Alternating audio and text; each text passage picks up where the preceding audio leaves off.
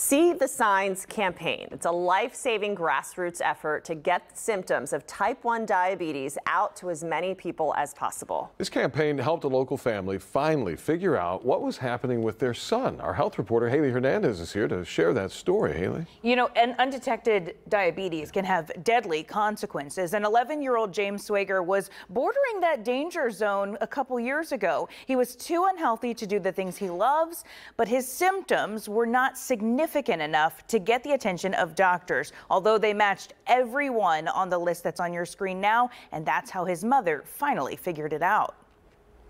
I didn't feel right, but I didn't really think anything of it. James Sweger and his mom agree. They explained away thirst, weight loss, fatigue, with a host of other possibilities.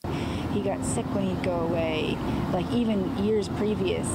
Was that the start and we just didn't notice? I remember my vision would always get really blurry, but I just felt lightheaded and really dizzy. It was hard to walk and stuff. None of those things seemed alarming in the moment until she saw this on social media, and the friend who posted it helped guide them through a process that changed their lives. I think you need to check his blood glucose, and I said, she gave me a meter, and I had to call her and say, I don't even know how to use this. I said, we think we need to go to the emergency room. And I said, James Sweger, we took his blood sugar. I think he's at 400 something, which meant nothing to me. I had no idea. He thankfully was not in DKA. He was on the verge.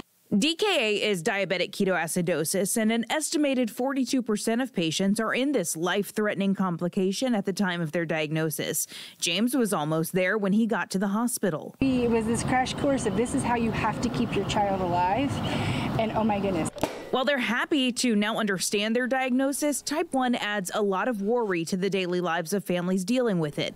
Children like James have to regularly monitor glucose, know their numbers before and after meals, even in the middle of the night, and be ready to treat it if needed. But James says feeling healthier and living without limits is rewarding enough to give him the stamina he needs to manage the disease. Once I found out what was making me feel like that, I felt a lot better whenever I'd go, and then I started to enjoy it.